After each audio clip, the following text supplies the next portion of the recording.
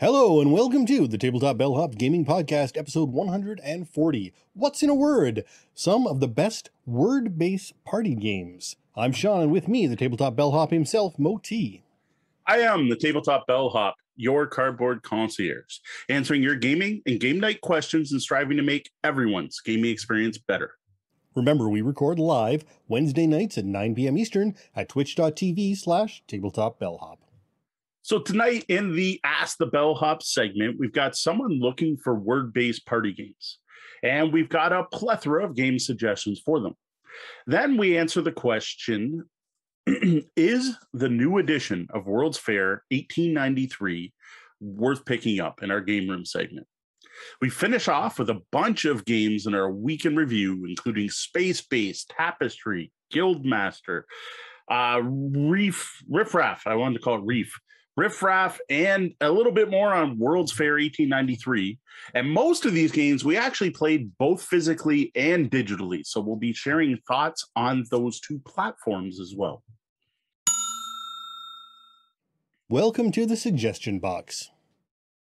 Here we highlight some of our interactions with you fine folk.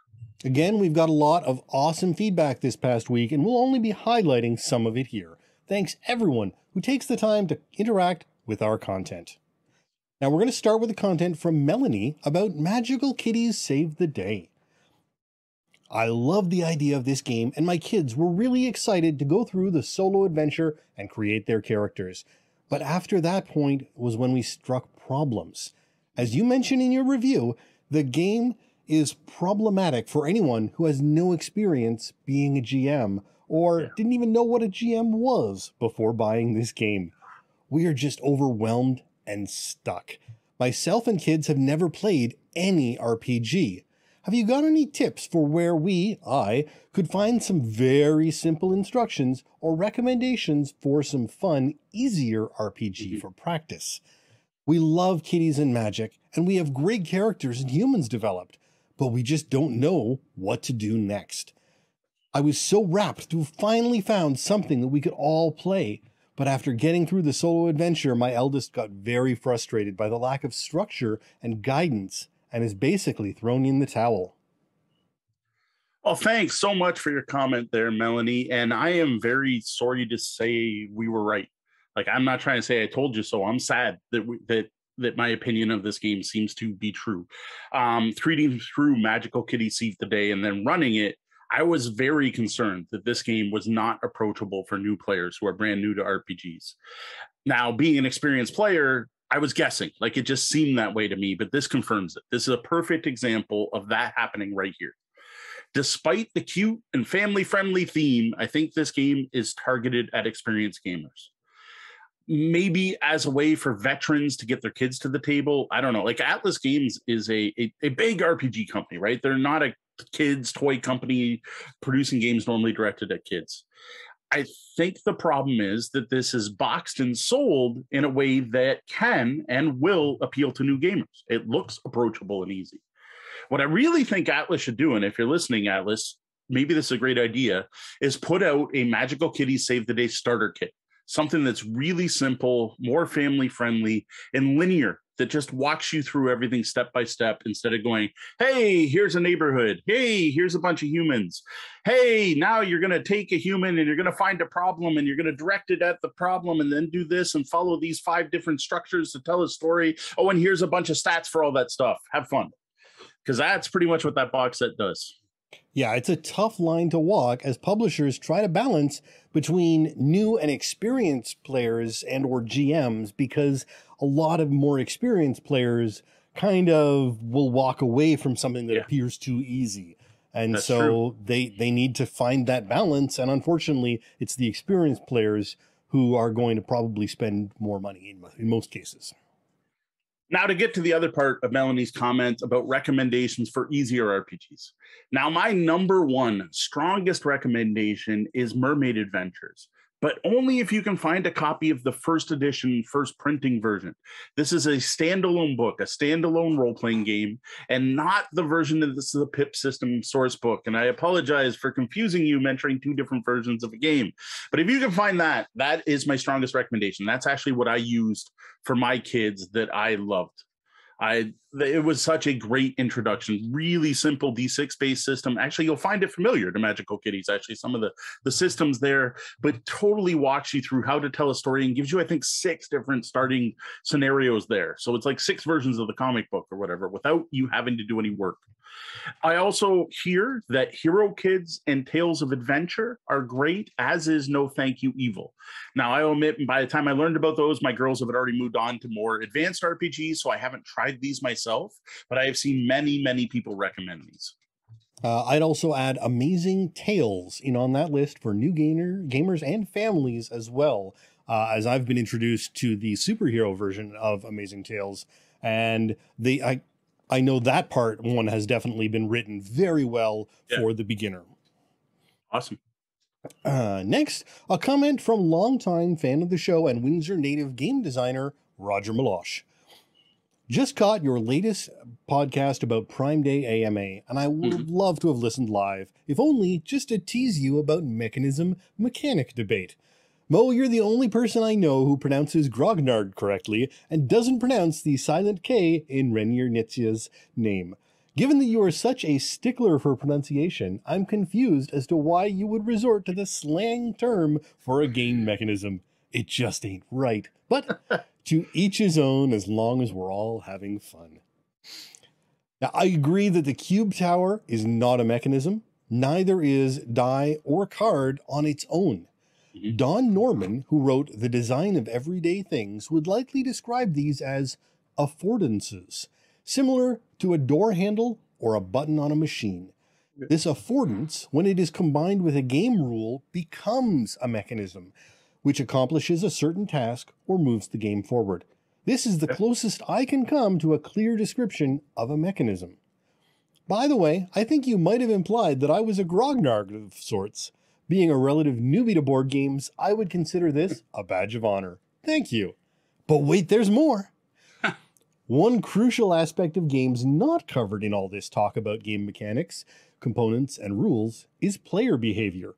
We may like to think of ourselves as logical beings, but nothing can be further from the truth. I like to call these behavioral quirks and foibles psychomechanisms. One that we are all familiar with is loss aversion, in which a player experiences disproportionately large loss when an item is taken from them. This might explain many players' disdain for take-that games. Another closely related psychomechanism is the endowment effect, in which a player ascribes an overly large value to an item in their possession, as opposed to one that they haven't acquired yet. This could explain our fascination with set collection games. There are many more of these psychomechanisms which come into play in board games, and I am currently trying to figure them all out. I would love to hear your thoughts on this underexplored realm of psychomechanics in board games. All right. Thank you for the detailed comment, Roger. That's pretty awesome. Long, I admit, but I think worth hearing, actually. I'm glad you enjoyed that particular show. I do regret that you weren't there. I'll keep my response brief here. We've actually kind of gone back and forth since he sent this. First off, Roger, languages evolve. Well, mechanism may be the proper term. Mechanic started being used for video game systems and the systems to make video games work, and it spread to board games and is used by pretty much everyone except the biggest pundits. I generally use mechanic, but I'll admit, to me, the two are interchangeable, and mechanism does slip in there now and then. Now, the affordance thing is pretty interesting. That's actually pretty cool. I like the idea that the bits that make up the game, the physical components, the stuff you interact with, has a term. The affordance of the game, and the using those, giving a rule to use those becomes a mechanic. I dig that. That might actually lead to a further topic on board game affordances, something to consider in the future. Now, psychomechanisms. I don't know if I do a full episode on this one, because I'm sorry to say I disagree with you here. While player behavior will impact gameplay, and trying to elicit specific player behaviors is definitely something designers try to do with their games, I don't see them at all as mechanisms of the game themselves. And yes, I used your term, Roger. These player feelings are something that can be caused by a mechanic or a combination of mechanisms. I'm just going to keep throwing them back and forth till everyone's confused. I don't think, no one uses these terms. No one says, Oh, well, I played Splendor the other day, and that's a sunk cost fallacy game. Or, you know what is a great game is if you sit down and play Concordia, because it's an amazing loss aversion game. Like, that's just not said. It's that doesn't define a game. Now, when talking mechanics, you may put something in the game as a trap, like something that you're gonna, take this thing, it's quick and easy and gives you lots of points, because players suffer from I missed the term he called it, but the wanting to hoard things and valuing things they hold more. Or you might put in another mechanic that's like, discard 2 or give someone else a point. And people are like, well, I'm not going to discard 2 because they're mine, right? So you can play to those psychologies, but you can't put them in the game. Like, you can't say, when you draw this card, you must suffer from loss aversion. It just doesn't work. Now, again, I do think this may be a cool topic to talk about more in detail, like possibly even a full episode on different psycho mechanisms. I don't know if I'd use that term or not, because it sounds kind of scary.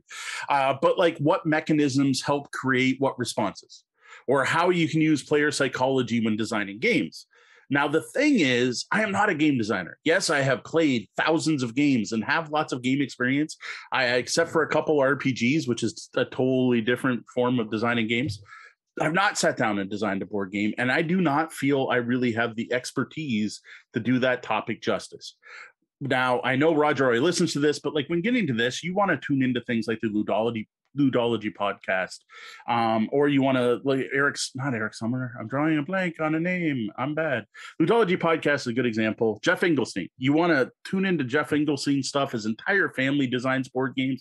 He has a blog. He used to be the host for Ludology, he's since moved on. That is, like, these are experts that, as a living, that's what they do, is dive into the stuff. They're the ones that taught me terms like prisoner's dilemma and sunk cost fallacy, and that's where I learned about these things. So I think they'll do a better job than us, but I'm still going to throw it in the pile because it might be something we can dive into. All right, well, next, how about some shorter comments on our topic of must-have gaming accessories? Theodore Theory says, I love my foldable silicone bit bowls from BGG and playmats. Ken Takas Jr. says, I got a handmade wooden dice tower for games that have a lot of dice. It's helpful and makes a nice sound when the dice travel to the bottom tray. Robert Konigsberg, interesting article. I use the small plastic sampler cups you find at supermarkets. I buy 100 and keep some in boxes and some near the table. Well, thanks for the comments, all three of you. Some great suggestions there. Though I got to admit, I still do prefer a dice tray to a dice tower. If you want to know why, check out episode 133 of our podcast. Well, next, a comment on our roll and moves topic. Christopher Lundgren. I don't hate roll and move. If it's fun, is what matters to me. I love Talisman. It's long, but still fun. Those that act like grognards and elitists and snobs need to just relax. It's not all bad or good all the time, after all. So as we talked about in that episode, you are totally right. There are fun roll and move games, and we highlighted a whole bunch of them, and it's the fun that counts. Now, my only issue with this comment from Christopher is the derogatory use of the term grognard. I refuse to let grognard become a pejorative. It is a cool historic term that goes back to Napoleon's armies that for many, many years has indicated someone who's been a lifelong gamer, who's been a gamer for a long time. Yes, some grognards are elitists and snobs, but that's just a vocal minority that I refuse to let ruin the term for the rest of us. I'm a grognard. Sean's a grognard. There are plenty of awesome people who have been at this for a long time that wear the term as a badge of honor. Though I do still thank you for the comment. Finally, we received a number of extensive comments on our Aventuria YouTube videos from Andre Thanhauser, who's in Germany and a huge fan of the game, and The Dark Eye, who has some inside info for us. Nice. First up on the Aventuria review itself. This is the best review about one of my favorite games. All points are included and well structured. Awesome. As a German who has access to the content earlier, including the various crowdfundings, I can already tell you that the next German crowdfunding being delivered in autumn will put the game to a higher level because it adds 2 modules. Okay. 1, the adventures will have a bigger story part, including actual decisions, instead of a linear story and tests before the actual fight takes place. This can go from taking more time to search for information or directly hunt the enemy to decisions on which way to go. Some of the existing adventures, therefore, will have a special director's cut versions. Now, the overall campaign will feel more like a legacy with leveling up heroes and scaling scenario difficulty. There's going to be visiting random locations. A lot of the basic cards are going to have versions to upgrade with XP, similar to Arkham Horror living card game. And there's going to be plenty of additional unique cards you can get in your reserve via encounters from which you can then decide to put some in your deck.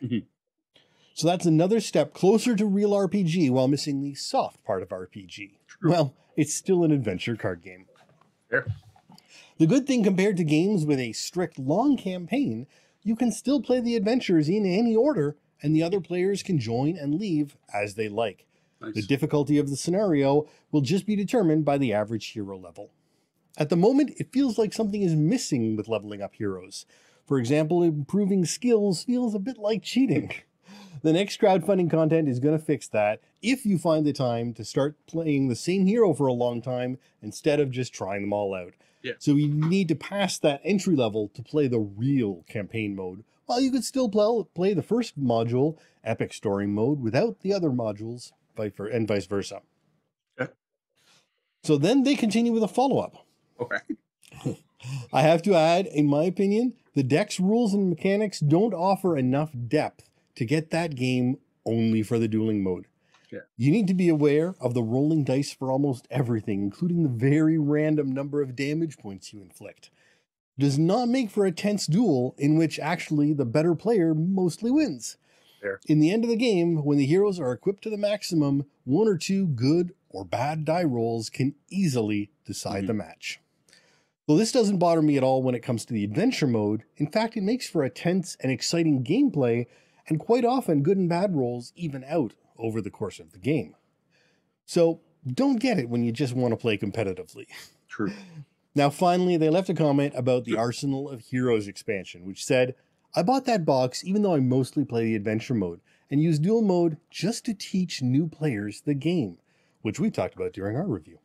It helps with the dilemma of how to organize your cards, when on the one hand, you have created your own decks, but on the other hand, you still want to be able to use those basic decks to teach the game to new players. So they go on to talk about how it's been a sort of a life design, and Ulysses themselves has realized and declared that Aventuria is not the competitive game they wished it would be, and following expansions are really only focused on the adventure mode. Wow. Thanks for all the info, Andre. I'm glad you enjoyed the review. I like that quote, the best review of Aventuria. I'll take that. I'll take that accolade. I'm happy with that. I love what we're hearing here about the game becoming more RPG-like with a better progression system, campaign play, and most importantly to me, actual decisions to be made during the story part. Not just rolling some dice, maybe getting some benefits or some boons or some penalties before you start the fight. It was just something leading up to the fight that was neat. Like, it was cool to hear the story, but like you made no impact. There was no RPG element there. I like that. And I love the fact that they're actually going to rework the existing adventures to do the, what do you call it, Designer's Edition, I think you mentioned, to get those put into the ones I've already played. That is cool. All I'm worried about is that this stuff makes it over here. This is the next German Kickstarter. So I'm kind of hoping they do in English at the same time, but I don't know. Now, it's also interesting to hear competitive play and dueling didn't actually take off anywhere. Remember, this isn't a new game, right? So this isn't the fact that, oh, there's not enough organized play due to the pandemic, so it didn't take off. This game came out in 2016. There's been plenty of time for it to take off. It just didn't prove as popular as the publisher thought. I don't have much more to say on that, except for the fact that we didn't dig dueling all that much either. So again, I do the same thing. I only use it for teaching the game, just to show people how the cards work. Now, finally, Arsenal of Heroes, I completely agree. This product shouldn't exist. It should have been broken up and sold separately. I should have either been able to pick up just all the hero cards, or maybe even just the hero cards for one deck. Like if I wanted the cards out of one deck, I just buy the Dwarf Blacksmith deck. And the dice should have been an add-on. Like, they were neat. They're nice to have, but I didn't want to have to pay for them to get these extra cards, right? Sell me an add-on that's either just the D20s or just the D6s or all together. And then like the stuff that's in the book are 4 new player builds and tournament rules. Well, they've done 2 printings of the core game. Why weren't these just tossed in the core game rule book? To me, that just belonged in the base box. Or throw it in whatever, the next expansion. It should have been in Forest of No Return, or it should have been in a later expansion, in my opinion. Or just be free online. Like, do people really need a physical book to give you a different list of cards to put in your deck? Like, haven't people been what do they call them, net decks in Magic for years now? Like, I don't know. Or even Games Workshop does this all the time. Put out a little pamphlet and send it to local game stores that sell Aventuria, and they hand them out. It's promotional material. It might even get people to pick up the game. Anyway, I still stand by the comment we made when we reviewed this. I have a hard time recommending this rather expensive box to anyone, unless you really love that dual mode. Like even character building when you're playing with a cooperative, maybe you might want it, but it's a rough sell. Well, that's it for this week's comments and suggestions. Send your feedback to Mo at tabletopbellhop.com or hit us up on social media. A couple of announcements before we move on to our main topic. At the time of this recording, Wednesday, July the 14th, there is 1 week left in our space-based giveaway. If you're listening to this on your podcatcher, the day it drops, you've got today and tomorrow to enter. Remember, this is thanks to the NHMGS. This giveaway is open worldwide. Just head over to the blog to enter.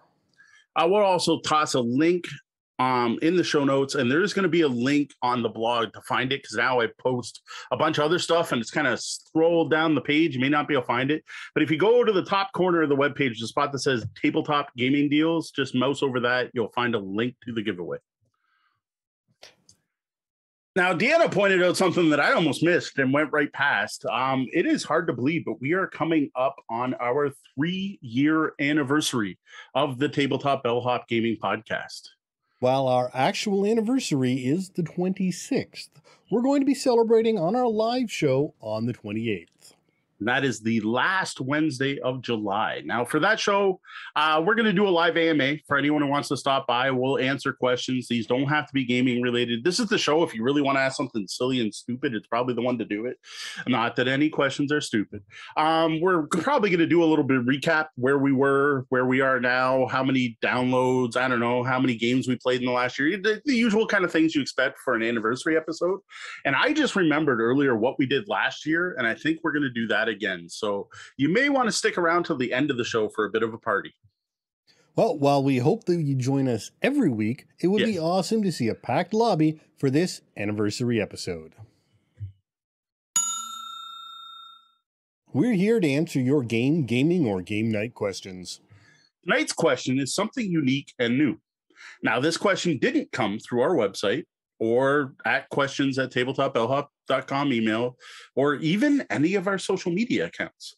This one actually came through my @tabletop_deals Twitter account, where I share the best board game deals from all over the web. Now, Uncle Rico writes, @tabletop_deals, any good word-based party game recommendations? I love Decrypto. This was, of course, a comment on a sale post about Decrypto. Yeah, I'll take it. You know what? Back when our podcast segues used to be a bit longer, we kind of condensed the show down so we get to the monkey a little quicker. I used to say something to the extent of, I'll take your gaming questions anywhere, and that's still true. I'm all for people asking Big Dude Likes Food, my Foodport account, for game suggestions too. I mean, you post enough pizza pics, I wouldn't at all be surprised to see some New York Slice questions pop up, or perhaps some more unlabeled questions with your craft beer reviews. I'm all for it. You want, we're going to play some Sushi Go. We can talk about the best sushi, or the other way around. You want to talk about the best sushi game? I'll tell you about the best sushi game. All right. So on to Uncle Rico's question. I do dig it though. I like that it came in from an unusual source there. So word-based party games, eh? That's what we're looking for, Rico. I don't think we need a lengthy talk about what that means. Often when we're like, we're going to do train games, we just sit here and debate what a train game is. I think this is pretty self-explanatory. But just in case, I do want to explain, I limited my game picks tonight to games that involve words in some way. So there's a mix of word guessing games, spelling games, clue giving, guess the word style games. So I didn't limit to like just games where you have to spell or just games where you have to words. Sometimes you got to write down words. Sometimes you got to guess clues. I also specifically pit games at a higher player count.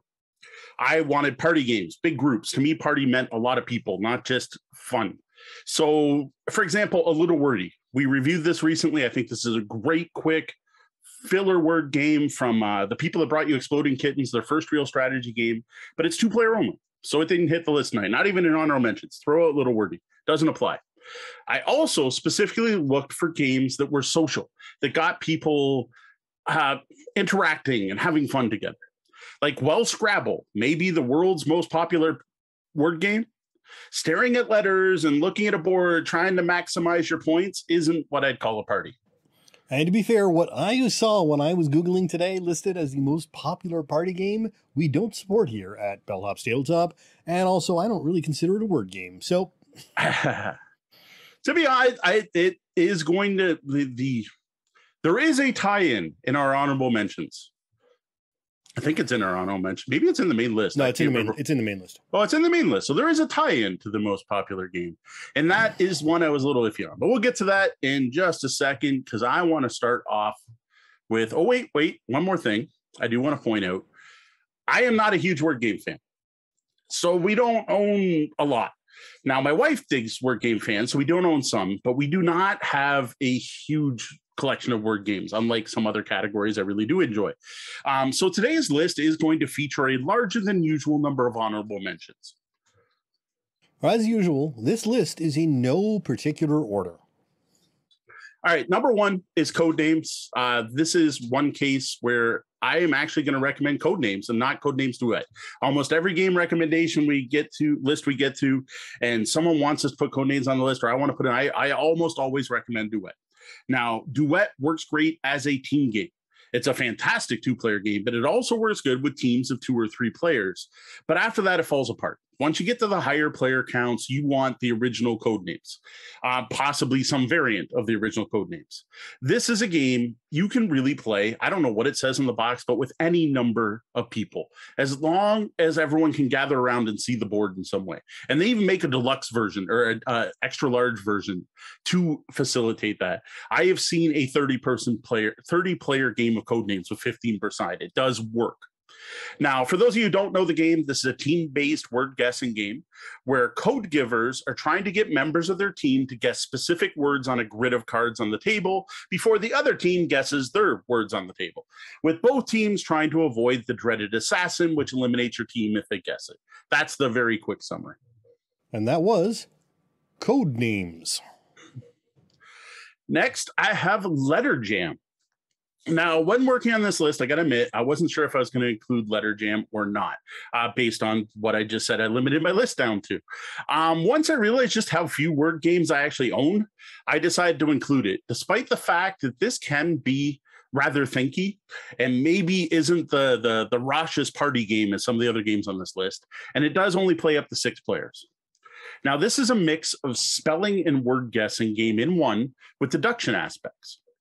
In this cooperative game, players can't see their own letter cards, and each round someone gives a clue, and players try to guess the word that clue is using the letters they can see, only knowing what order the letters they go in, including the one they can't see.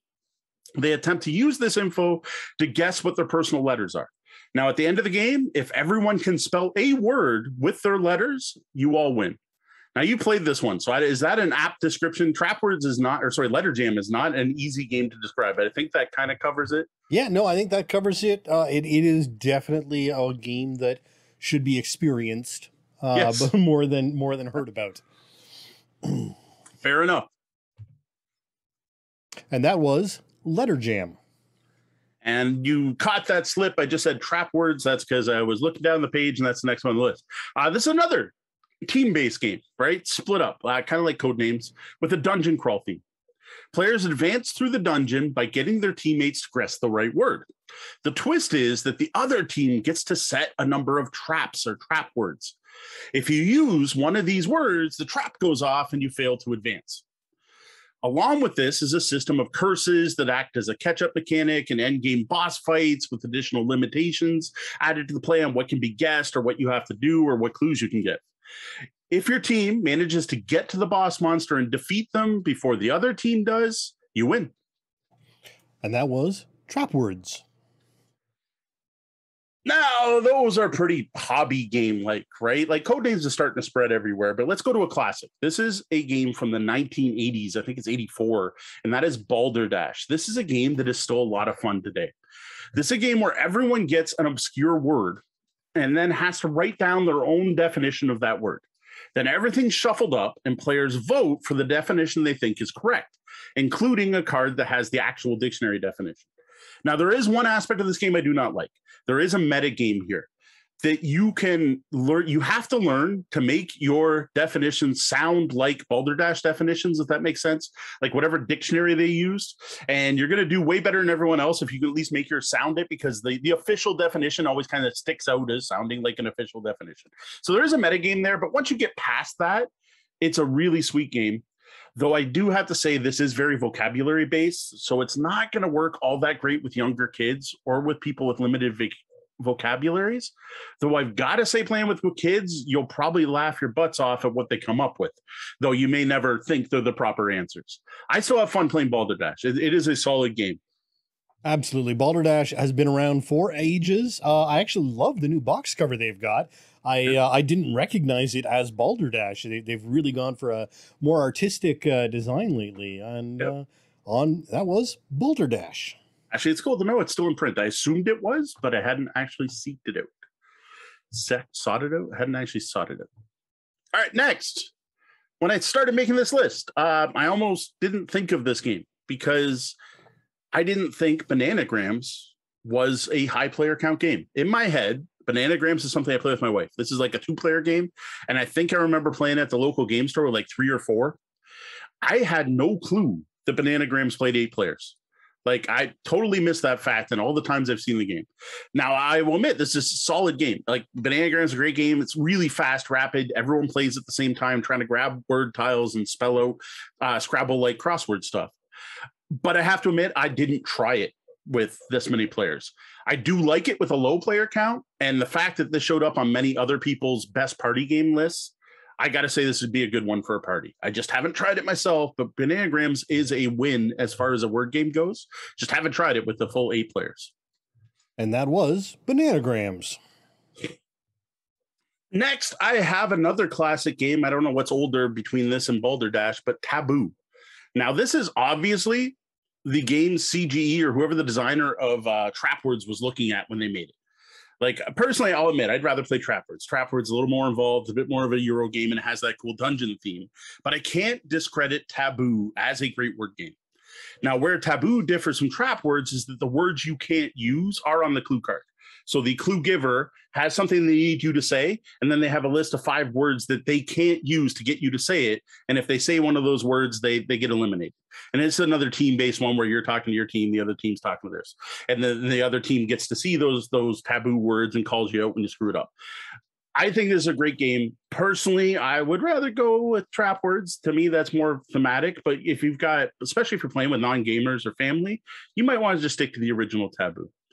I cannot believe every time I play this, how hard it is to not use those taboo words. Like, whoever sat down and did the mental math of figuring out, you want to say the word pill, but like medicine, jar, and like whoever came up with those 5 things you can't say is brilliant. And that was Taboo. Next is one of my favorite games on the list tonight, one I strongly recommend picking up, even if it's not just for playing party games, and that is Medium. Now, I will say this plays up to 8, and I actually prefer this at the lower player counts. The problem with Medium is downtime between turns, because you're going to pair off with the partner to your left, and then you're going to guess up to 3 words, and that can take a little while. And then it has to go to the next pair, and the next pair, and the next pair. So once you're up to 8 players, this can get slow. Now, if you're playing a nice casual game night where people are wandering around and chatting, this is the kind of thing that'll work where you can kind of wander around for the table and come back when it's your turn. Though it is often enjoyable to watch other people play. Now, this is a game where players have hands of cards and choose one card to play face up in front of them with a partner who also plays a word. Then both players try to make a psychic connection and say the word that's the medium, the thing that's common between 2 words on those 2 face up cards. They go 1, 2, 3, say their word. If they get it right, they get some points. If they fail, they then try again, but this time they have to use the words they just said. Again, if they get it right, they get some points. Then if they fail again, they get one more try. And then it just goes around the table. There's a timing mechanism. Whoever has the most points wins. Really solid game, though, like I said, have something else for players to do once you get to higher player counts. And that was Medium. Next is the most gimmicky, toyerific, kind of silly looking game on this list, and that is Tapple. I don't know how to describe this thing. Like, it's like a Frisbee with letters on the edges. It's this rather large disc-shaped thing with a red switch thing in the middle and a bunch of switches on the outside, and these switches all have letters on them. They're not the full alphabet, but it's some of them. Now, a category is drawn from a deck, and it'll say types of fish or something, right? I honestly, every time I play this game, we throw out the deck and we just come up with some of our own geeky things. Like, trust me, Tapple is way more fun when you have to name Star Trek alien species. At least in my opinion, it's more fun. Then you turn the game on, you like push the switch on and it starts counting down. You don't see it. And the game becomes hot potato.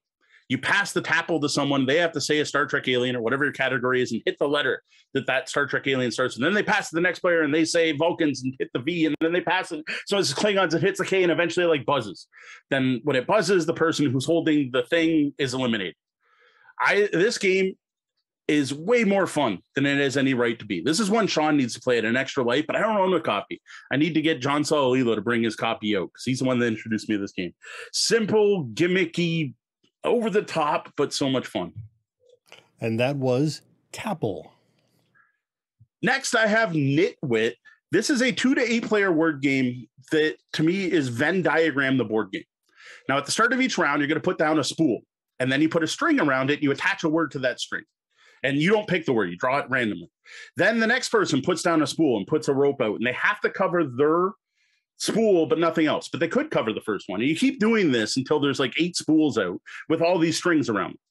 Then players have to look at the spool, see what it's surrounded by, which words are it surrounded by, and then come up with a word that fits all those words that it's surrounded by. And I got to say, this is harder to describe in words than it should be. Like, if I showed you this in person, you get it right away. It just makes perfect sense. Now, while this one isn't really high rated, I did not see this recommended by many people, and it's actually bargain basement prices all the time. So I don't know why this didn't take off. I love this game. I love trying to come up with words that fit multiple incongruous categories, like cute, purple, and sharp. Well, that was Nitwit. I was hoping Sean would come up with something cute, purple, and sharp. No, I'm not even... I was hoping. It didn't happen. I dig that game. Next, I have the one we alluded to earlier. That is Apples to Apples. I'll admit, is it a word game? The one cards are single words, and then there's not single words. I decided to include it. Again, number of games, word games I played is a fairly small list, and I'm only taking the top. So Apples to Apples, you draw a random description card. This is a word, right? This is a descriptor, something that's described. Then every player secretly chooses a thing card from their hand that matches that description. So it might say fuzzy, and then you're going to play things. And then the active player then picks the one they think is the best pairing. So like with fuzzy, you've got blanket, doll, and apple. And then part of the game is everyone go, why the hell did you put apple? And like, well, when it goes moldy, they go fuzzy. And you're like, oh, okay, that was a stretch. That's a big part of apples to apples. Now, the classic game, this game has kind of exploded, right? This has inspired so many knockoffs and variants, including almost all of the popular white text on black background party games, many of which are not safe for work. I personally have had way more fun with the original Apples to Apples, where not safe for work connections are implied and not overt and thrown in your face.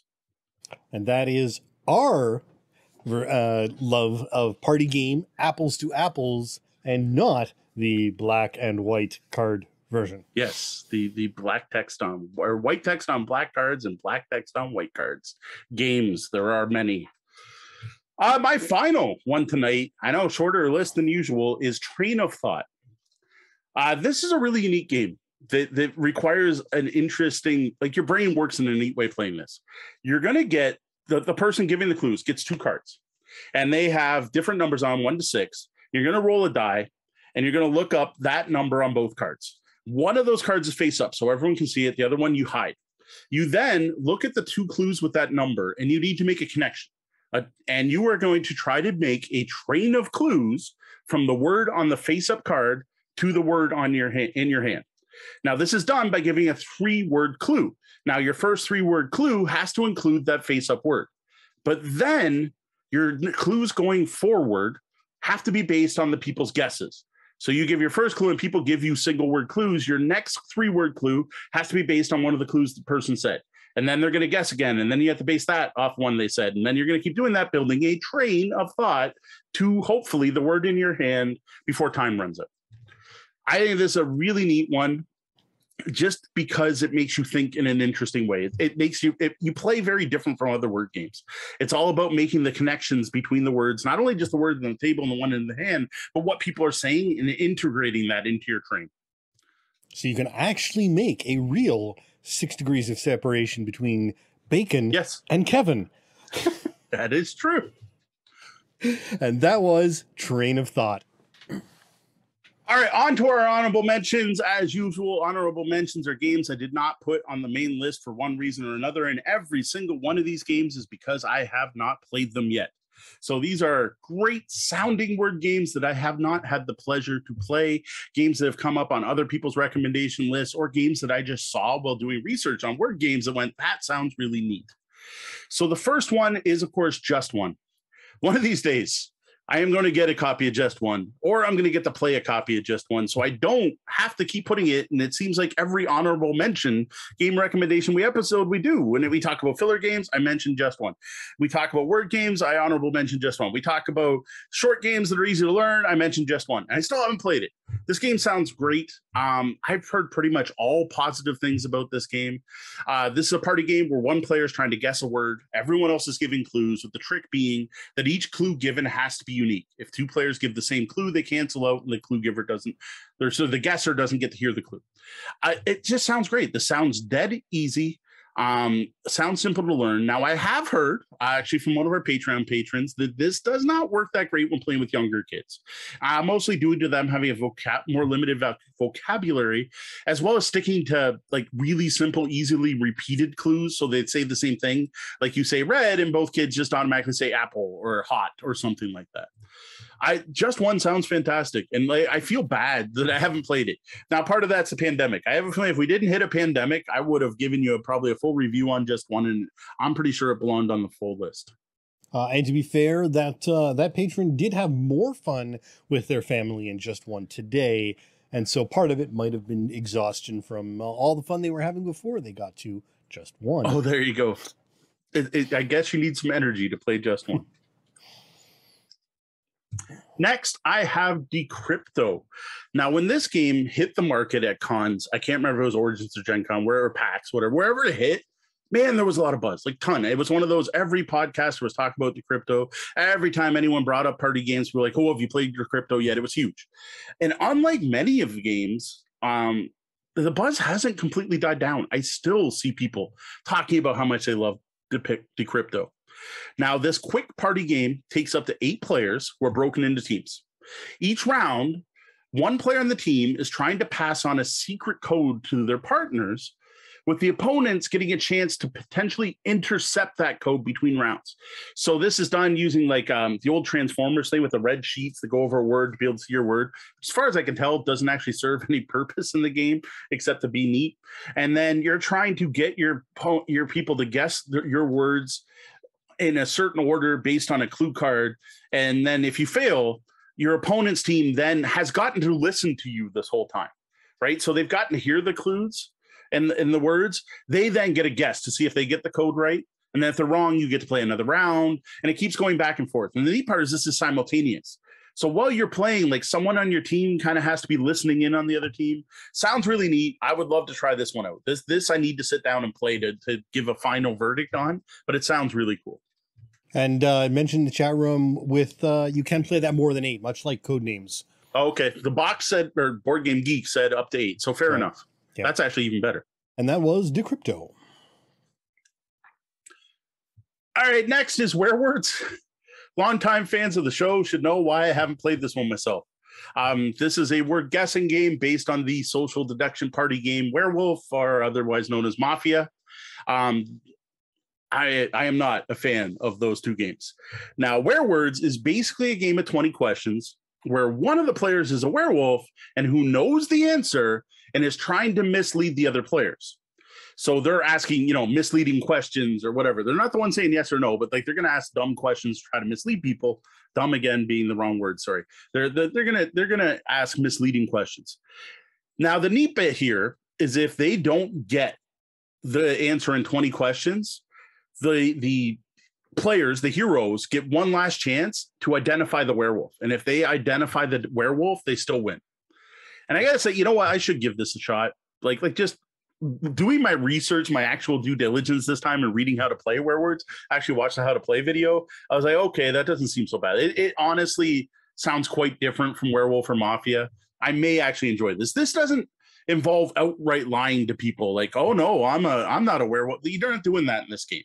Well, as far as I can tell, it's the actual play I saw didn't have that. It was more people just talking about, like I said, misleading clues and not, oh, are you the werewolf? No, you're not. We remember 3 rounds ago when you did this, or you gave him the side eye. And you don't have the problems of a moderator and people closing their eyes and opening their eyes. I should give it a shot. I'll admit, I'll try it. I'm not going to rush out and buy it blind, but if someone locally has it, I'll finally, if I go to QCC, Sean Gilgore, are you listening? I'll play Werewords next time. And that was Werewords. Next, I have Spell Smashers. As implied by this name, this is another word spelling game where you're going to combine letter cards in your hand to spell words. Now, what's neat about this is it's supposed to be based on JRPGs, and the words you're spelling are used to battle monsters and acquire treasure and do damage. Every time you damage a monster, you get coins that you can spend when you go to town. And if you manage to defeat a monster, you get another letter card so you can build bigger words in the future rounds. Between rounds, there's a whole system for going shopping in town. I don't even know what you buy or what you do with it, but this just sounds fun. This sounds neat. It sounds thematic. Now, without having played it, I can't tell you how much of a party element it has. Now, it does say it's only playable to 5 players. So this one falls in honor mention for 2 reasons. 1, I didn't play it, and 2, I'm not sure if it's really a party game. It might be more involved than it looks. But I gotta say, it sounds cool. I want to play this game. This just sounds awesome. Well, that was Spell Smashers. Next, I have When I Dream. Well, this does have the same player count issue with doesn't have the same player count issue as Spell Smatter. This plays up to 10. And it does say it's under 40 minutes. I'm not sure this is a party game. This sounds really unique. This is one of the most unique. This is the most unique game on this list. Well, I don't know. Tapple might count for totally different reasons. This is a pretty unique game. So each round, one player is a dreamer who puts on a sleep mask so they can't see. The other players are playing spirits, and there's like 3 factions of spirits. There's like happy spirits and naughty spirits and trickster spirits that can switch teams. I don't quite get how that works, having not played the game. But then the spirits are going to draw dream cards, and they're going to give 1-word clues describing the card they have. So here's where the word game part comes in. Now, the dreamer tries to guess what dream element that represents, and based on if they're right or wrong, the cards go into 2 different piles. Again, that has to do with the trickster and happy spirit thing. Now, that sounds interesting enough on its own, but then at the end of the round, the person who is the dreamer then has to tell a story using all the words they said through their dream and turn it and tell everyone the dream, like an actual improv RPG element. Then they take their eyes off. And I got to say, this sounds really neat, but doesn't really make any sense reading about it. And even I watched it like a how to play, but the how to play was very mechanical. This seems like it would make a lot more sense in person. And I got to say, I like the combination of word guessing and an RPG storytelling element. Like, here's the word game I want to play with Jeff and Sheila. Apparently there's also a traitor in When I Dream. Yeah, that's the whole thing with the spirits, right? Like there's trickster spirits, and there's something with the spirits where they're giving misleading clues. That's the part of the game I didn't quite get, just being able to read about it. And like I said, I did watch how to play, but it was very mechanical, so it was a little confusing. All right, and that was When I Dream. All right, here's my last one. Word on the Street. We've mentioned this one before. This is a lightning quick team game where there's a board with a street. I don't know how many lanes there are, but the amount of lanes would definitely affect the difficulty. But the median in the middle has most of the English consonants. Not all of them, but most of them. Like J's missing, or I don't even know what's missing. Somewhere Q is not there. I know Q's not there for sure. I think V might be missing an X. But anyway, there's a bunch of consonants. Each round, team's given a category. Now, again, what I recommend for this game and what I've heard makes it more fun is toss out the category cards and use your own. Say Star Wars planets or something more interesting than types of fish. And then you set a timer. And then for each word you're able to say before the timer runs out, you can move the letters in that word one step closer. Now, if the letter's in the word more than once, you still only move one step, but you can move all of the consonants that are in your words towards your side of the street. And then the round ends, and the next team gets to do it. And you get this tug of war with the letters going back and forth. Now, if you do manage to get a letter off the board, you get to claim it. And the first team to claim 8 letters to their own side wins the game. And that's it. I really dig the concept of this. I don't remember what episode I first discovered this game, but it sounds fantastic. The only thing I want to see is if there's some timing rules, because it sounds like lots of hands trying to move things at once to me. And I have to assume there's something there to mitigate that. But this sounds like a great party game where you've got a table, like you're sitting at a table playing, not, acting out stuff or just yelling at each other. And that was Word on the Street. That's it for our list of best word-based party games. Now, before we move on, I do want to point people to episode 75 of our podcast. This was titled, Can I Have a Word? And what we talked about there was our favorite word games. Now, this was word games overall, without the focus on party games. So there are games there we did not mention tonight, like Hardback and Letter Tycoon, which I think are fantastic, like heavier designer games, right? More gamer games than some of these lighter games. You can also check out our 18 of the best word-based board games article on the blog. As usual, link in the show notes. Now, remember, if you've got a game or game night question for us, all you got to do is head over to the website and click on Ask the Bellhop. Now, let's head over to the lobby and see what they have to add. All right, lobbyists, you have been busy tonight. Yes, the lobby was awesome. Fantastic. There were some there. I was trying to decide if I interject or not. And I'm like, no, I'm just going to go with it. We're going to stream through this, and then we'll get to all your suggestions after.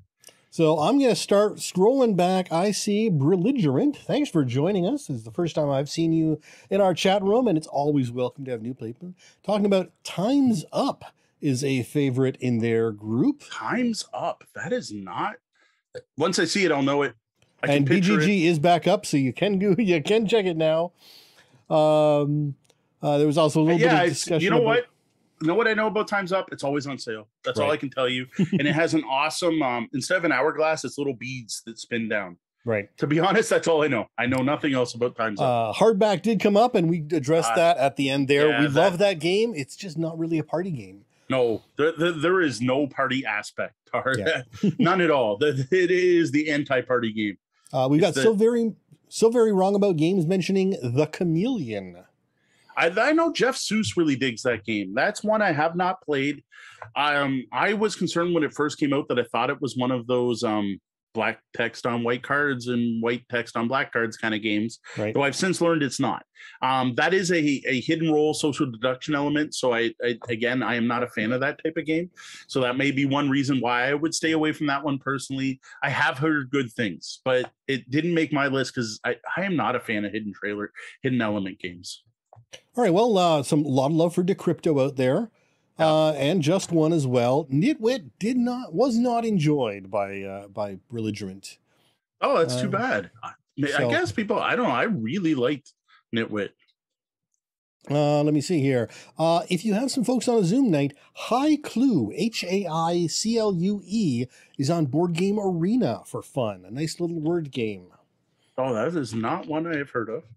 And yeah, so that one is on Board Game Arena available. We've got I got a bunch from Ryan here. Yep. Unspeakable Words. I am not a fan of that game. I do not like it. I do not actually enjoy unspeakable words. It's too chaotic and it fits the theme. It's all about spelling stuff for Cthulhu. So the whole thing of that game is the points on the letters are based on how many angles they have, which is kind of amusing because it's arbitrary. But there's always there's a rule there where after spelling a word, you have to roll a d20, and if you have to roll less than the number of because the more letters you use, the bigger risk you have. So you have to try to roll higher than whatever your word is. And if you don't, you have to take a little Cthulhu statue, or you lose one. I can't remember if you take them or lose them. And if you have too many, you're out of the game. But when you're on you lose them, because when you're on your last Cthulhu statue, you can then go full on cultist and spell any word you want. The only rule is that you have to try to pronounce it, and you can literally mix the letters however you want. The combination of the dice rolls and it's random, arbitrary fun. And like, I don't like playing word games with my wife sometimes because her vocabulary is better, but I do like that to count for something as opposed to just whoever rolled better winning the game. Although I got to say, that does sound like a 2 a.m. Extra Life game. Yeah, I guess. I can totally see myself and or Tori trying to pronounce. That last part's awesome. That last rule, I love that rule. That rule's great. But the rest of the game, like I said, the whole arbitrary, like I's are worth 1 point, but for some reason you want to use E's, I think are worth the most. Whereas E's one of the most common words in the English language. Like it's just it's irrational, which again fits the theme well, but not a fan. Also, he mentions Wordsy. Why do I know that one? I can't remember what. I know the name. I can't picture it. The great podcast here as I look up stuff. He also mentions. Oh, it's newer, 2017. Okay, I don't know words. I have not played it. What a nice looking cover. That looks like it might be one of those not a party game. No, 20 minutes, 6 players. Okay. Also, Upwards, which again, love the game, not a party game. Yeah, agreed. Letter Tycoon. Same thing. And Paperback Hardback. Again, we've already addressed that one. Thing. Those are sort of all shifting across that party line into game 9. Into word-based games. Now, So Very Wrong About Graham says, you play just one, but use codename cards and pads of paper. Okay. Like, all I'd have to do is download the rules. Yeah. The game's supposed to be so good, I just kind of want to play it as, like, it's intended. But, yeah, that would work. Yeah. Well, that's like earlier tonight. It's kind of amusing. I had Grace try to bring up the games for our backdrop, and they couldn't find code names. Well, it's because I combined Duet and code names in one box because the clues are interchangeable. Right. And it's all in my Duet box because as I mentioned, I actually prefer Duet as a game. So Very Wrong About Games was playing along and somehow staying a step ahead of us at one point, where calling out the games that we were about to talk about. That was impressive. They'd be really good at medium. And there we go. Come over, play some medium. Kevin's. How about Boggle? Again, not a party game to me. I don't know. I mean, it was kind of. I remember playing with like large groups of people in grade school. Oh, see, I don't think of Boggle as a party game myself. To me, that's a thinky. You don't speak, you don't socialize, you just write down words, and then you get frustrated because someone else guessed your words. Then you do a bunch of math. To me, that doesn't sound like a party. But right. And I've never played with like more than 4 people. Boggle is loud. Yes, it is. Very true. Really. All right. Oh, that's what it was. So did I upload my notes to the wrong thing? Did I put them on the Bridge City Gamers Discord instead, or not Discord, Drive instead of ours? Is that what I did? I gotta say, Wordsy looks neat. Letter Tycoon, I think Sean needs to play, but I don't actually own it. It went out of print and hard to find. After. The one that was confusing me, we have talked about Word on the Street before, because you're describing it and I'm like, why this game sounds super familiar, and I don't know why, but maybe it's from the episode 18 or whatever. Yeah, I'm pretty sure it was episode 75 or whatever. Because I mean, I'm like, you're describing this, I'm like, why have we talked about this game? I like there is definitely some overlap here, right? Yeah, I know. Welcome to a look at World's Fair 1893 2nd edition. A big thank you to Renegade Game Studios for sending us a review copy of this new version of World's Fair for us to check out. So World's Fair 1893 was designed by J. Alex Kevern and features artwork by Adam P. McIver and Beth Sobel. This new printing of the game does add Jade R. Rogers, the founder of the House of Afros, Capes and Curls, as a historical consultant. Now, the original version of World's Fair 1893 was published in 2016 by Renegade Game Studios. Now, this new edition is also published by Renegade Game Studios and was released early in 2021 as an Amazon exclusive game. Now, this new edition of the game has a lowered MSRP of $40 US. Now, as a bit of backstory, the 1893 World's Fair was held in Chicago as the 400th anniversary of Columbus's voyage being the sort of overarching theme of the fair. And it was a vital aspect of showing that Chicago had more than just recovered after the fires a decade prior, but was a thriving metropolis. In addition, the Ferris wheel was invented for this event, and this game does not let you forget that. As you can see on the image in the middle here between us. So in World's Fair 1893, players take on the role of organizers of the fair, competing for the best reputation. Now, they're going to earn this reputation by using their supporters to gain influences over the 5 areas of the show, which is manufacturing, electricity, fine arts, transportation, and agriculture. Now, you're going to collect cards that'll let you propose exhibits for each of these areas and use historical figures to affect your influence. Midway ticket sales will also affect your reputation, as will the variety of the approved proposals at the end of the game. Now, the winner is the player with the most reputation after 3 rounds. To see what you get in this new edition of this classic area majority game, check out our World's Fair 1893 unboxing on YouTube. Now, the thing that shocked me the most upon opening this new edition of World's Fair is that it looks identical to the original game. Like the inside of the box. The outside has a new cover, shiny new cover. But inside looked identical, like the same stuff. For some reason, I was under the mistaken impression that I was getting a deluxe version. I thought this new printing was going to feature upgraded components in some way. I was surprised to learn that the only things that have changed is a new section of the rulebook about the history of the World's Fair, specifically in reference to race, some new box art, and 7 new influential figure cards. Other than these 3 small changes that have absolutely zero impact on the game's play, this new edition of World's Fair 1893 is identical to the 2016 printing. Which we must say is a solidly reviewed and well-respected game to start with. I will say, for those who haven't seen the original, the components you do get in this game are great. You got lots of thick cardboard that's easy to punch, a bunch of wooden cubes in 5 different colors. Cards are well-designed and well-finished that can deal with shuffling often. Rules are very clear and easy to learn the game from, with lots of examples of gameplay featuring actual game components. And I do say the new historical note that was added is a welcome addition and is well-written. Now, for any of you listening who haven't played the original World's Fair 1893 game, we'll be summarizing how to play the game. For those of you who are just here to see what's new, feel free to skip over the next section of this review and jump to our thoughts on the game. And now on to that gameplay summary.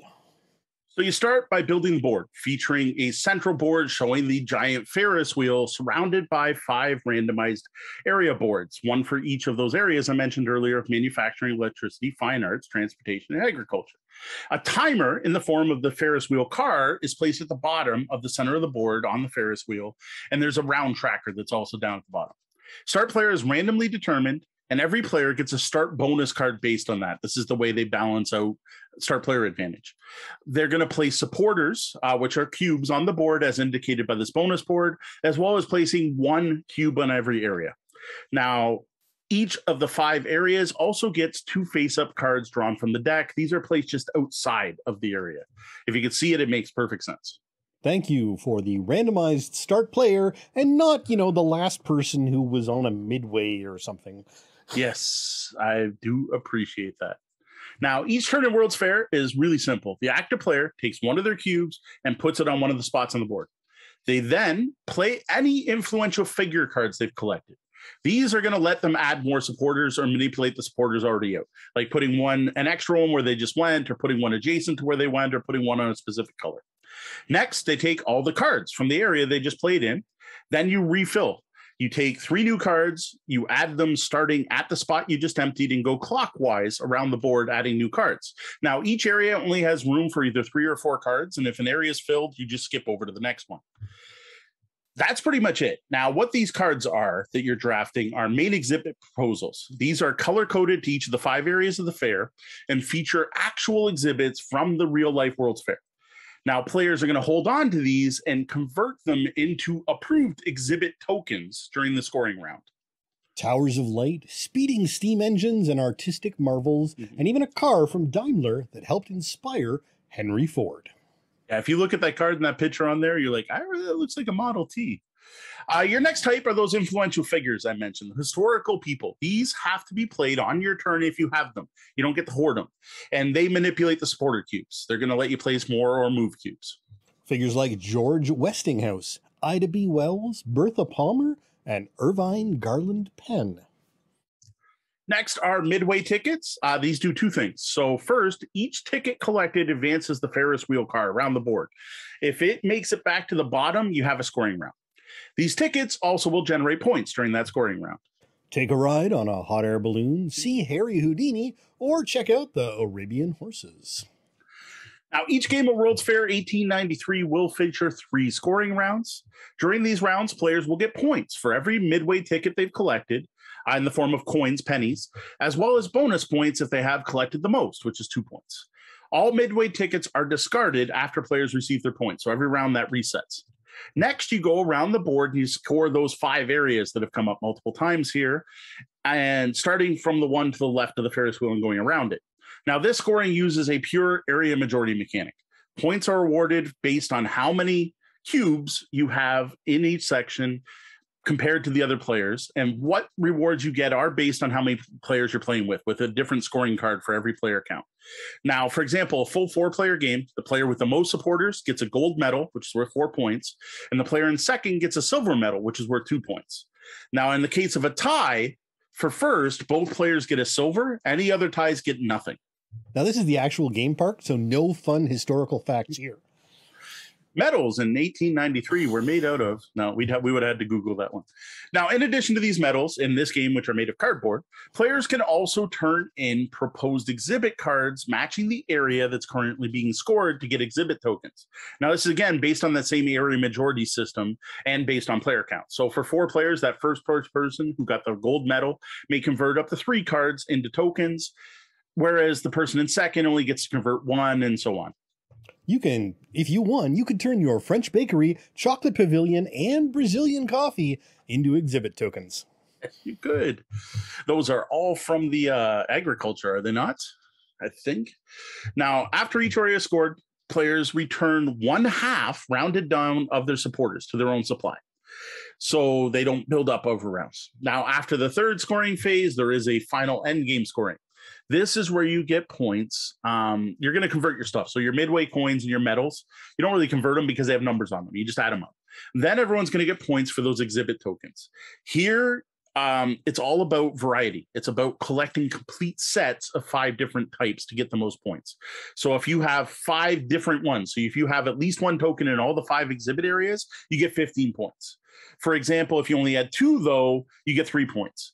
And it's one of those where all of your tokens will be broken into sets down to 1 point for an individual set with only 1 token in it. Add all that up, player with the most points wins.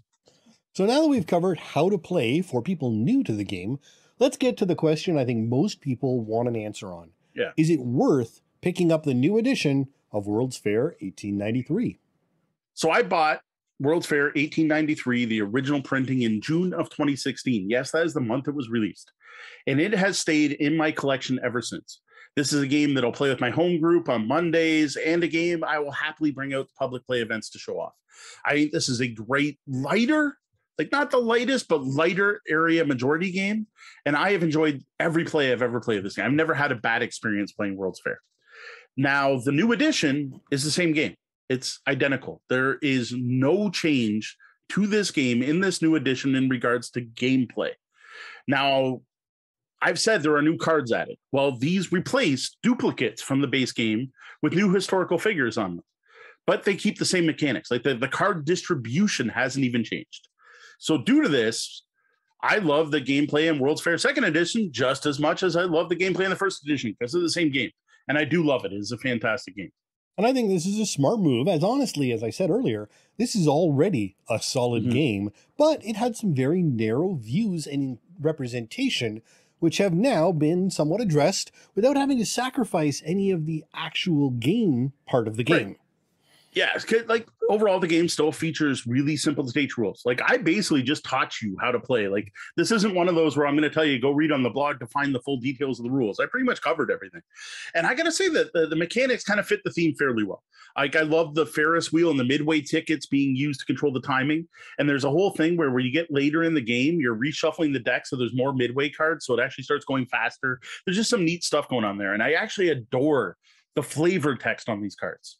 The fact that every single one of these exhibit cards were actual exhibits and all of the historical figures are actual historical figures. I dig that aspect of the game. And I do have to say, almost everyone I introduce this game to spends their downtime between turns getting distracted by reading their cards and often actually learning something about the technology of the time period. Now, this does slow down the games a bit. I don't mind because you know what? Like there's an actual educational element to this game, which is something you don't always get out of board games. Because I know you're all interested in what Hagenbeck's Menagerie really is. And I'm not going to spoil it. You're going to have to go pick up the game to find out.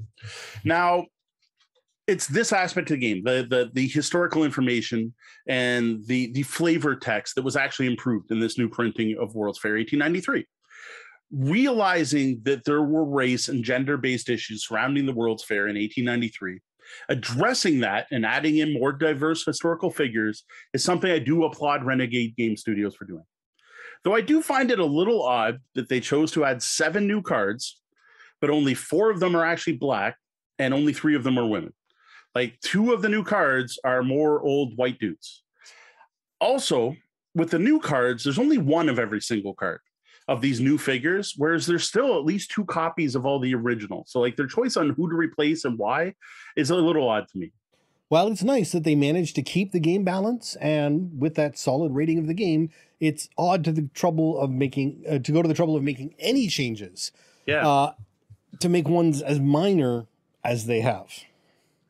Like I admit, I adore the added diversity. That's awesome. I do dig it. I appreciate it. I like that companies are actually thinking about these things now. It shows actual progress in the industry. That's awesome. But it doesn't do anything to make the gameplay better. And honestly, it doesn't feel like enough to warrant a full new printing of the game. And well, celebrating Christopher Columbus, as this World's Fair originally was intended to do, is arguably not the best thing we can be doing. Maybe they could have picked a different World's Fair, but then they probably have to find all new art and all new fairs. Now, the other thing that is why they made a new printing, and this I do understand, right? So this did roll into new printing. They got a contract with Amazon, Amazon.com. They now have an exclusive game only available through Amazon. And due to that agreement, this is now available cheaper than the original and to a bigger market. I think this is a great thing for getting a great game into the hands of more people. So that is appreciated.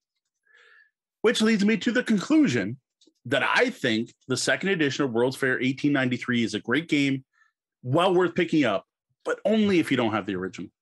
There's just not enough here to justify 2 copies of World's Fair, 2 copies of basically an identical game. Again, I do appreciate the increased diversity. To me, though, that's just not enough to warrant buying another copy of a game I already own and enjoy. But if you haven't learned the joy of this game or already picked up your copy, it may be worth grabbing, right? Like I just wish they'd done 2 things with this new product. For one, I wish they'd done more to support people of color, to support Indigenous people, to support underrepresented people.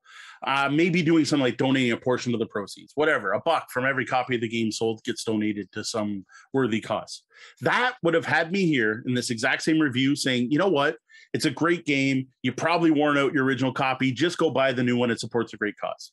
Unfortunately, I can't say that. Which leads me to the other thing I would have liked to have seen for those of us that do own the original is some kind of upgrade kit, some way to just get these new cards so we can make our actual copies of the game a little more diverse. And heck, maybe combine the 2, right? Like put out a little expansion pack to get the new cards and donate something. I would have liked that. I don't think there's a good reason to buy the same game with all the same components with 7 new cards and a couple paragraphs in the rule book. That's literally the only change. What I will say, though, is if you don't own World's Fair, go grab this. Like, this is going to appeal to most. Like, if you're a hobby gamer listening to us, you're probably going to dig this game. It's on Amazon and only on Amazon. And it even happens to be on sale right now at the time we're recording this show. May still well be on sale after this. 20% off right now. Just be sure to use one of our affiliate links if you do and help support this show. Yes, we would appreciate that. Now, if you are like me and already own World's Fair 1893, I leave the choice to you. I personally wouldn't feel it's worth upgrading, but for you, depending on your budget, maybe it is worth $40 for a whole new game for that added diversity, and all the power to you. Well, that's it for our look at a new second edition of World's Fair 1893. I invite you to read more about this game in the review section of the blog over on tabletopbellhop.com. And now the Bellhop's Tabletop, where we look back at the games we played since last episode.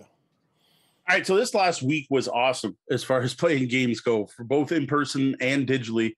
Actually, with most of the games I'm going to talk about tonight being games we did both. We played both in person and digitally. Due to this, normally when I do these summaries, I try to keep it in chronological order. I'm going to throw that out this week because it's just going to make more sense to talk about one game, both types of games, and how many games we played of one game, and then move on to the next game. It's taken far too long, but we are, kicking and screaming, coming to enjoy the more complex games allowed by Tabletop Simulator and not just hanging out on BGA all the time. So I don't know if enjoy is the right word in this case when talking about Tabletop Simulator. Space. Yes. Space, yes. And that's what we're going to start with, right?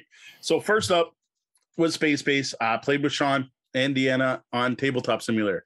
Now, we did this because we were going to be getting together with some of our awesome Patreon patrons on Sunday and playing, and I wanted to make sure we had the bugs worked out and we're familiar with the interface and knew how it worked and how to set up our lobbies and all the stuff you had to do.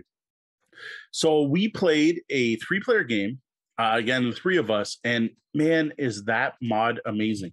Sean found this mod. There are lots out there because I downloaded the wrong one the first time, or subscribed to the wrong mod the first time. Sean found an amazing mod.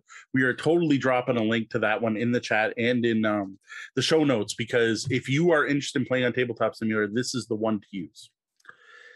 Now, this game went well. As far as the game, like throwing out the factor on Tabletop Center, just talking a game of space with 3 players. What I liked is it didn't have the runaway leader problem, like the total runaway leader problem we had the first time Sean D and I played. I mentioned this game was in prep for a Patreon game, right? So I don't know. Do you have anything to say about our 3-player game really before I move on to the Patreon game? I tried a new strategy that was a horrible strategy and I should never try again. Other than that, no, I think it went well. No. All right. So, yeah. So then we get to Sunday night, right? So it was 3 of us, Sean, Deanna, and I, facing off against, like, we're on teams. We were all independent, against Courtney Jackson and Evil John, 2 awesome folk and that support the show. Now, this was John's first time playing Space. And I got to say, while I preferred to teach it in person, this wasn't that bad.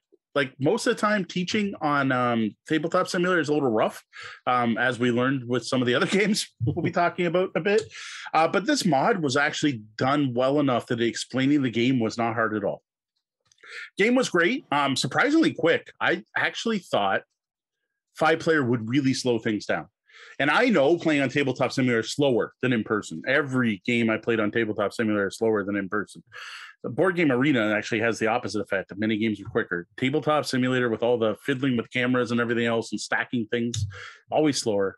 I had a great time. I personally could not get a point scoring engine working, despite having 5 docked ships that generated points. I just couldn't do it. Now, what I did do is I managed to do a great job of making sure no one else would win for as long as I could in hopes that I'd keep up. But that was inevitable. Eventually, Courtney took it from us. Now, that was your 3rd game, which I think at this point, you now play 3 times. You got a pretty good idea of the game overall. What do you think of it so far? On that 3rd game, I finally didn't make any dumb mistakes either for or against me, which was a first. And I tried yet another strategy to see how it played out. And that's one thing I really enjoy about this game, is that there are multiple paths to victory. Now, the dice might have some say in how successful any given path may be, But it actually turns out my third strategy might have been more successful if we'd not been playing Extreme. Yeah, we do have to thank Courtney for that. Courtney's in our chat, so thank you there. The day after playing the game, he pointed out that we've been playing Space Base Extreme. In every game I played, I somehow missed the rule that instead of buying a card, you can instead skip that phase and keep your credits. That makes high-cost colonies way more accessible, and also means those rounds where you're like, I only have one, I can't buy anything. Well, you at least keep the one, or you don't have those rounds where like, oh, all I can buy is a 2-point card. I may as well buy this. I gotta thank you for the heads up on that. That does change the game. Now, I will note, yes, this changed the game. We have already published our review. Maybe we jumped the gun a bit. I didn't think we had, but I don't think this particular aspect of the game impacts anything we said in the review. I don't think this changes our thoughts on the game. I do dig the rule. I do prefer the game using it, but I don't think it changes anything we said. It doesn't prove us wrong. There was no complaint about the game this fixes. But it does make it so you can buy the, like, I never complained you couldn't buy the more expensive cards. I just figured none of us were good enough to get there. And I played a game where people had like 45 credits and were able to buy the big one. So I thought that was just the way it was being played. Yeah, it darn shooting would have changed my outcome on Sunday, but it doesn't change my enjoyment of the game.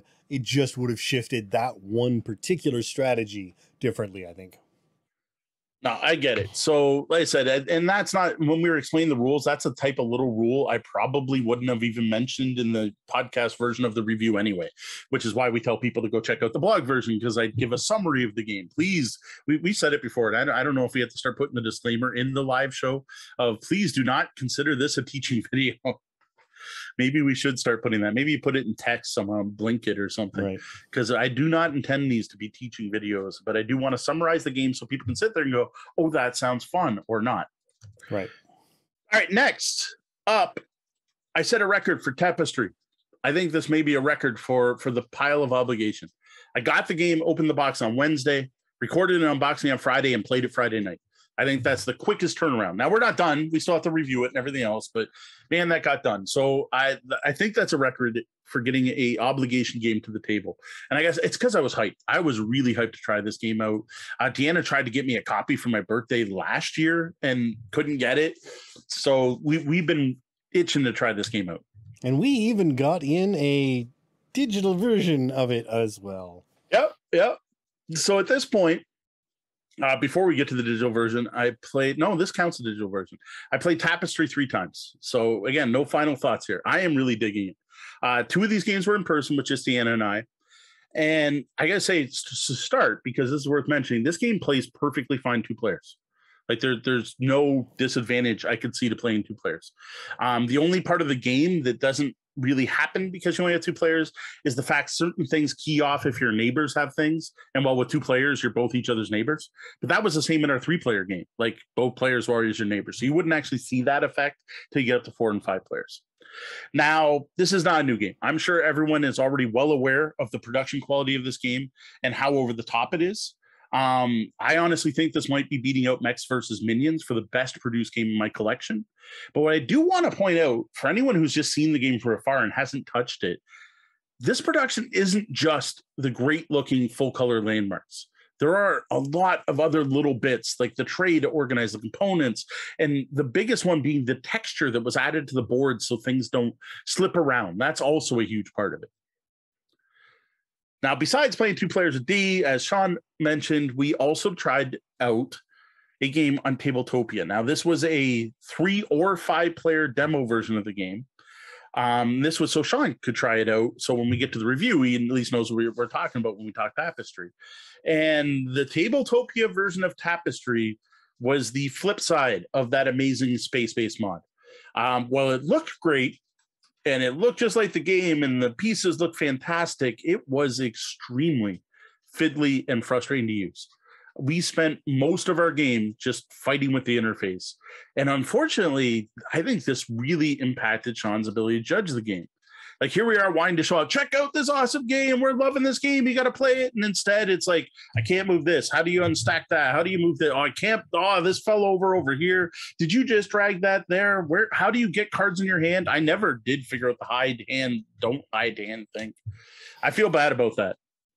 That being said, I managed to come in second and noticed a mistake which would have changed a cascade of things if I noticed it in time.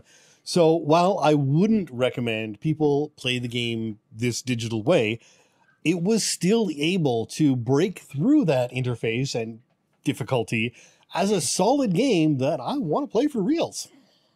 Though only for real. Sean is like, never make me play that digitally again. Yeah. What scares me is there's a paid version. Like, we played the free demo. I would have hate to have paid money for that. And I hope they've done something to improve that versus this demo version. Yeah.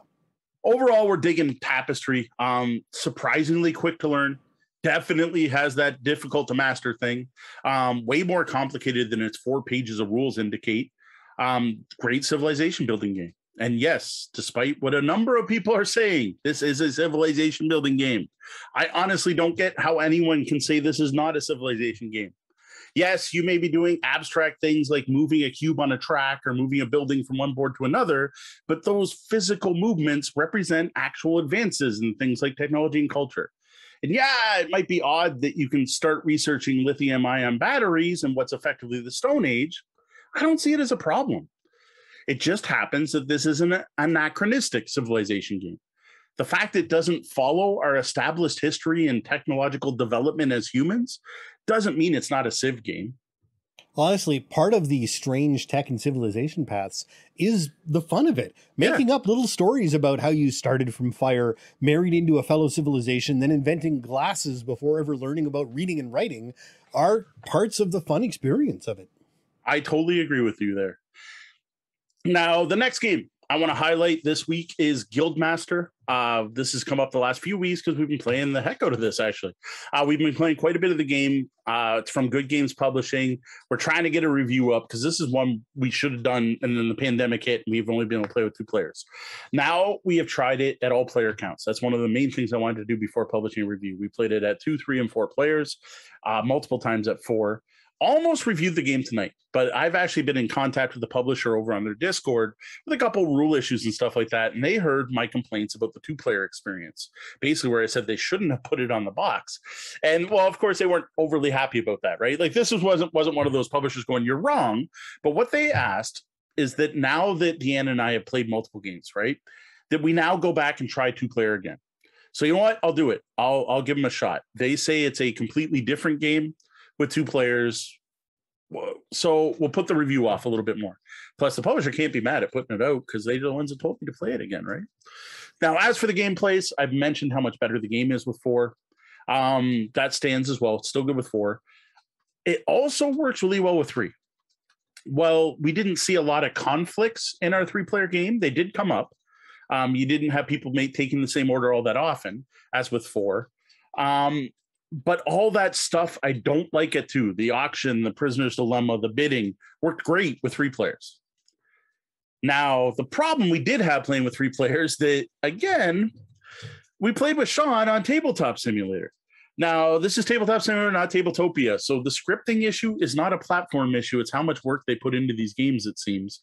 And despite being a fully scripted mod, it was very difficult to play online this way.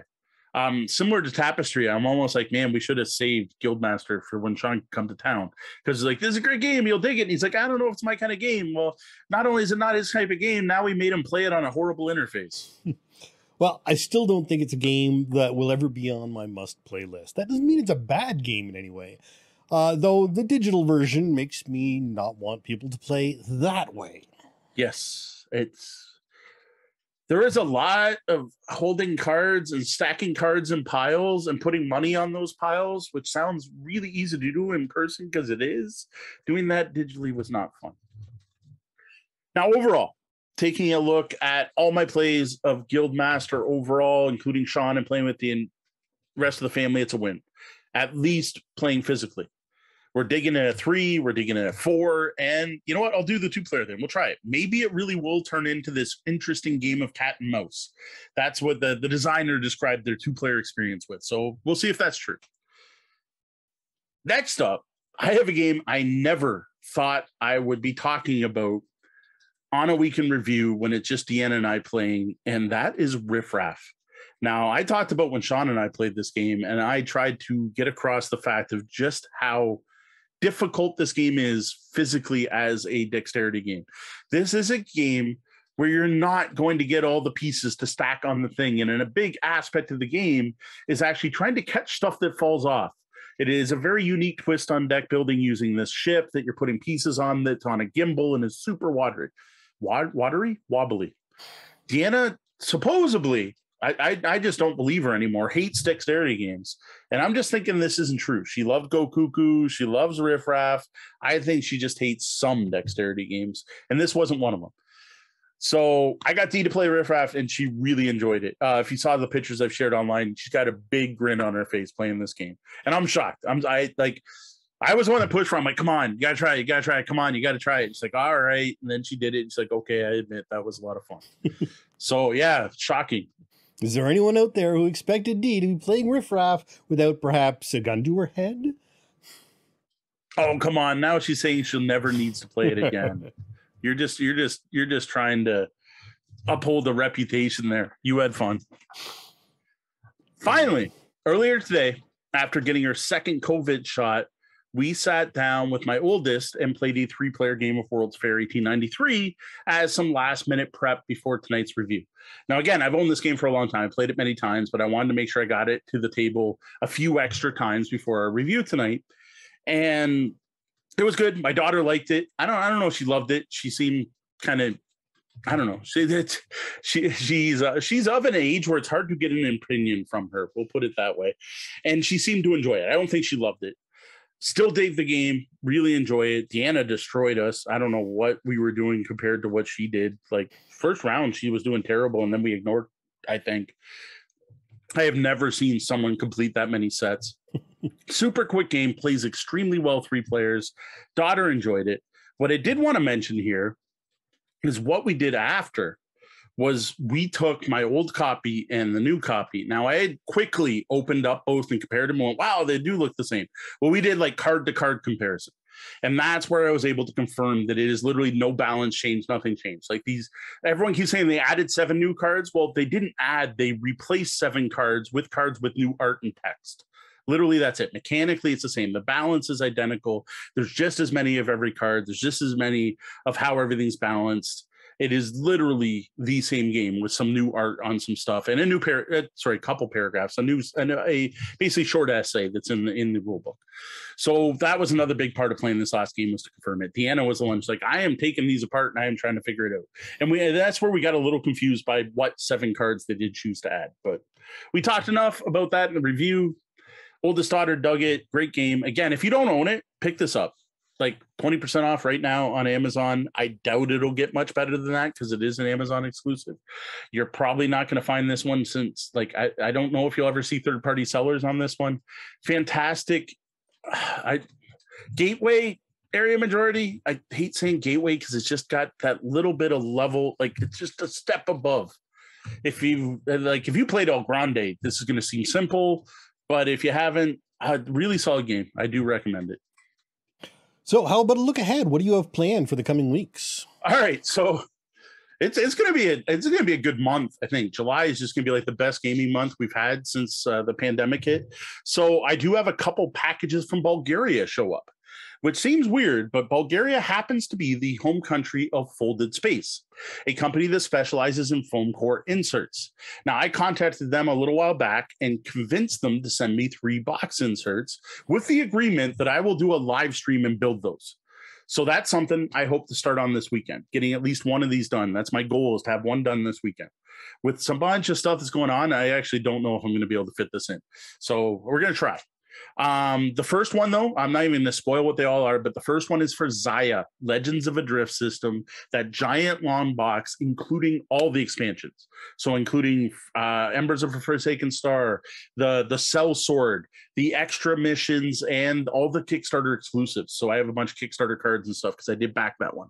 So I am really looking forward to that one. And since Folded Space doesn't involve any hammers or other weapons, we should have a much better experience filming this build compared to our failed first attempt at filming an insert build. This won't be our first one, though. We did build the eminent domain inserts, so you can see that on YouTube. You can check that out. And those actually proved to be quite popular, which is why I thought I would do this. Plus, being able to organize Zio will be awesome, so I can never play it again. I hope that's not actually true. Next, we have a double date game night planned on Friday with Kat and Tori, K-Tor for fans of our Gloomhaven streams who we haven't been able to game with since March 2020. Right now, my plan, spoiler, if you happen to be listening, is to play Trap Words to get it off the pile of shame, because I want to play that with another group of people. Space Base, because you just need to see this game. I think you'll love it. And Unfair, which is another game that we've been struggling to get to the table during the pandemic. And then maybe some Riff Raff for Tori's sake, because he seems to really dig the dexterity games. Now, if somehow magically we still have time, I would love to throw Tapestry down on the table, but I think that's going to wait for a future game night. All right, and well, with my Masks game retired, we're actually starting up a new Supers adventure this week under the Amazing Heroes system. We're going to see how that goes. And of course, we will be here on Sunday for Sunday brunch talking about who knows what. Maybe we'll have some games to talk about then. And now a quick shout out and thank you to some of our VIP guests, our Patreon backers. We greatly appreciate their support. All right, first, Sean P. Kelly of the Awesome Gaming MBS RPG podcast, which you should check out. They record on Monday nights mainly, but I get so many go live notifications from them anymore. I think they just stream everything they do RPG related, from prep to mapping to actual plays. So find them here on Twitch, subscribe. Couple awesome guys talking RPGs. Andrew Dacey, thank you. Diane Tuzano, thanks, Ma. Misdirected Mark. Join the Misdirected Mark every Tuesday night at 8 p.m. Eastern right here on Twitch. And finally, speaking of Misdirected Mark, coming from the King Panda, Papa Swick, Mr. Joe Swick. Thanks, Joe. Well, that was the double bell. That means my shift's coming to an end, and for Ryan's sake, we're going to have to drop that portcullis. Though the doors to the lobby are closed and the portcullis is down, you can always find us across the web as Tabletop Bellhop, one word. You can visit our website at tabletopbellhop.com, find our podcast on your podcatcher of choice, and sign up for our newsletter at newsletter.tabletopbellhop.com for weekly updates. As always, links down below. We need to find a way to make that shorter, but still get all the information across. Now, if you do like the content we're providing, it would like to support our continued efforts, including possibly playing some games with us on Tabletop Simulator, please consider tipping the bellhop at patreon.com/tabletopbellhop. Well, that wraps up the time we have for the show tonight. For the lobbyists, thanks for joining us, and be sure to stick around and join us in the Penthouse Suite for the after show, and stop by Sundays for brunch. For Tabletop Bellhop Gaming Podcast, I'm Sean. And I'm Mo. Thank you. And game on.